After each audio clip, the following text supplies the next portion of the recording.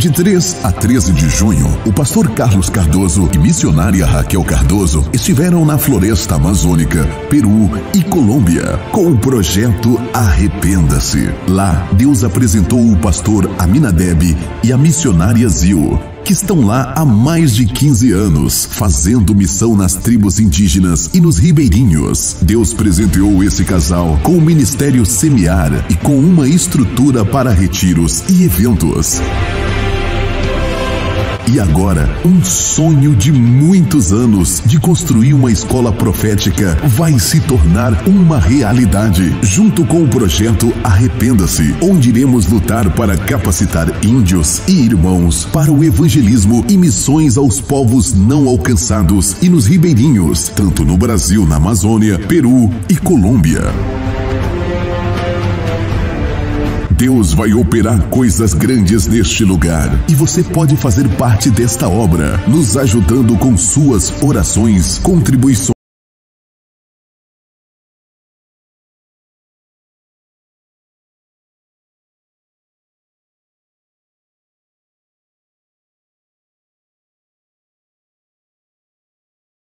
Estamos aqui agora no galpão da cozinha do sítio Novo Horizonte e queremos mostrar o galpão. Isso aqui é a cozinha. Nós precisamos reformar, precisamos fazer alguns reparos que está necessitando e telar também, né? Porque é aqui que nós fazemos o jantar do pessoal, a comida, né? E é a continuidade para vocês verem daqui do projeto de capacitação do Novo Horizonte. De todas as etnias que vão estar aqui para receber a palavra de Deus. Nós vamos mostrar os outros galpão. Tem mais ali na frente o galpão dormitório. Nós temos mais dois. Bom dia, nós estamos aqui no sítio Novo Horizonte. Eu sou o pastor Aminadeb aqui no Amazonas.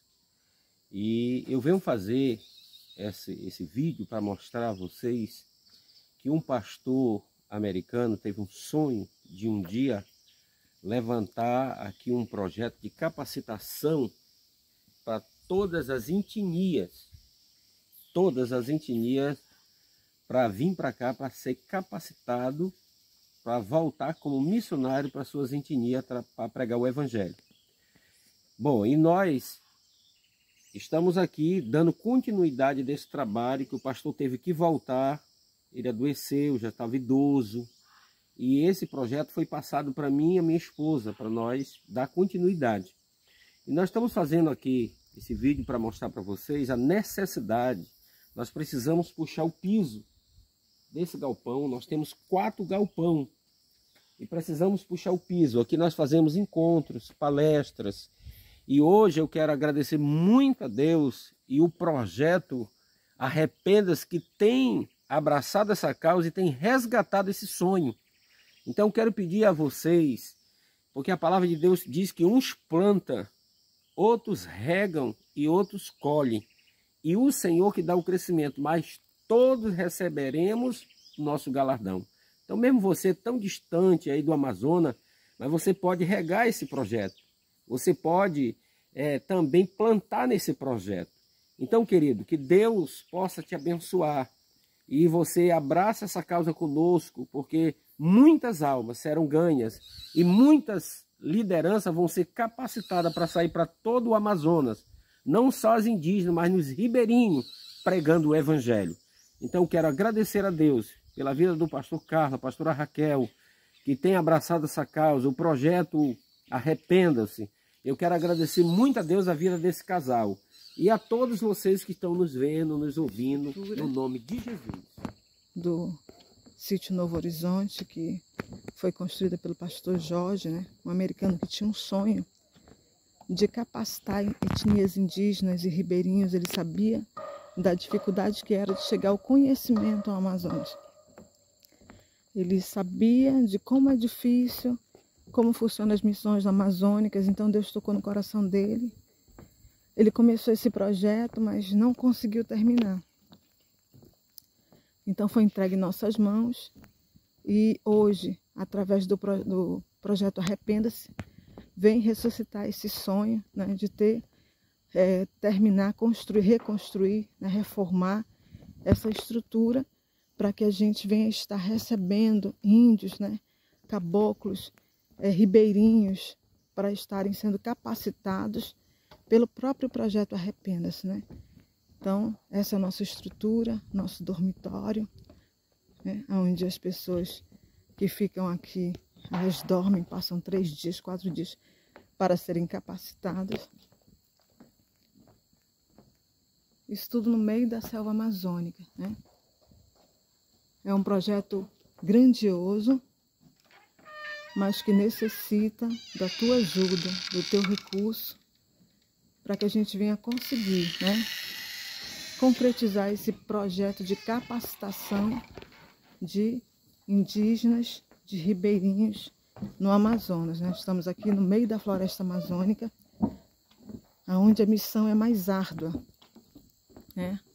Então, hoje eu venho mostrar para vocês aqui toda a estrutura desse sítio, né, que foi um projeto de Deus colocado no coração de um homem que veio, iniciou, mas por causa de enfermidade teve que voltar para o seu país e confiou a nós, né, continuar essa missão. E hoje, graças a Deus, o Senhor enviou o projeto Arrependa-se aqui no Amazonas, né, bem no meio da selva amazônica, na fronteira do Peru com a Colômbia, para estar nos auxiliando, nos ajudando, para que essa estrutura venha ter capacidade, né, de receber pessoas ribeirinhas e indígenas, para estar sendo feita uma capacitação, né, para que a palavra de Deus seja enxertada, né, de maneira sobrenatural no coração dos índios, no coração dos ribeirinhos.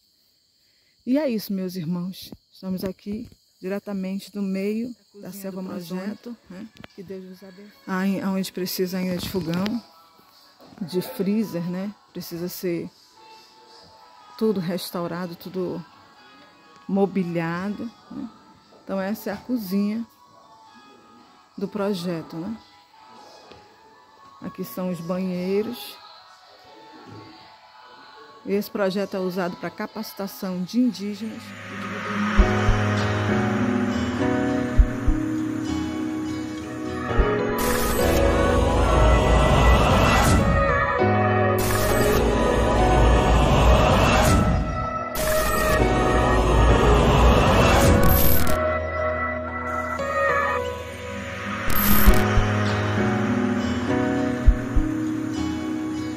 E aí, irmãos, que é a floresta amazônica mesmo. Se eu viesse sozinho pra cá, eu já tava perdido. Olha que coisa linda.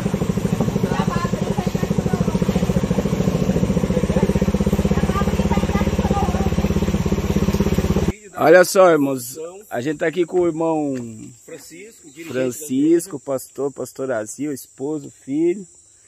E essas aqui, ó, agora que vocês estão vendo aqui, veio por todo esse rio que vocês vão ver no vídeo aí, para fazer essas madeiras aqui para construir a igreja. Que foi o que eu falei para vocês, que foi comprado o motor, o irmão vendeu o motor para comprar os alumínio para construir uma congregação. Essa chumbo, irmãos, ó, e ela vem carregada por dentro desse riacho que a gente caminhou aí. Aqui é os esteios que vai ser levantado. Vou dizer pra vocês, tem gente que acha que faz obra de Deus ainda. Acho que a gente tem que aprender muito ainda para fazer a obra de Deus. Os esteios da casa. Ó. Os barrotes, os esteios. Vem tudo por dentro do rio, irmãos. Tudo por dentro do rio. Aqui, ó. Aí ele é cortado aqui. Viu? Se a pastora cair, eu que vou rir. Eu tava com medo da cobra. Nenhuma dessa madeira boia, toda vem no fundo. Vem no fundo mesmo, puxado. É um trabalho muito grande, irmãos. Depois vai ficar uma igreja pronta, vocês vão ver quando ficar pronto. Vamos inaugurar, né, pastor? Em nome de Jesus. Deus abençoe a todos. Meus irmãos, tá aqui o irmão Pete, o pastor Aminadeb, o irmão Francisco. Nós estamos aqui no terreno que vai ser uma igreja, das histórias que vocês viram lá. E a gente veio aqui orar e abençoar esse lugar e profetizar. Tem muita casa aqui nessa região, é bem isolado. Dá para vir pelo rio, como vocês viram, e também pela estrada. Só que quando chove, É só Deus, né? Só tratou. Só tratou. Mas eu creio que em novembro, quando a gente voltar aqui, a igreja vai estar de pé. Já. Em nome de Jesus. Tá pronto, em nome de Jesus. Em nome de Jesus. Nós vamos orar aqui agora.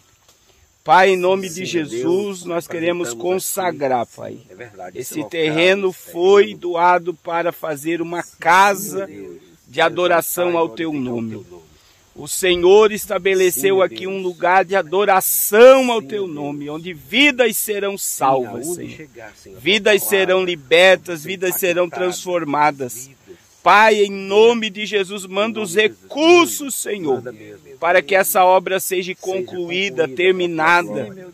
E o Teu nome e o Teu reino seja glorificado nesse lugar. Abre as portas, Senhor, porque é por vidas. Tudo que está sendo feito é pelas almas, é pelas vidas, para que elas sejam salvas do pecado, Senhor. Nós consagramos este lugar.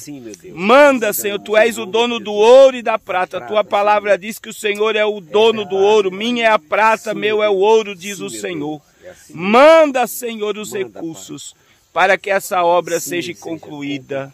Em nome de Jesus. Em nome de Jesus. Amém.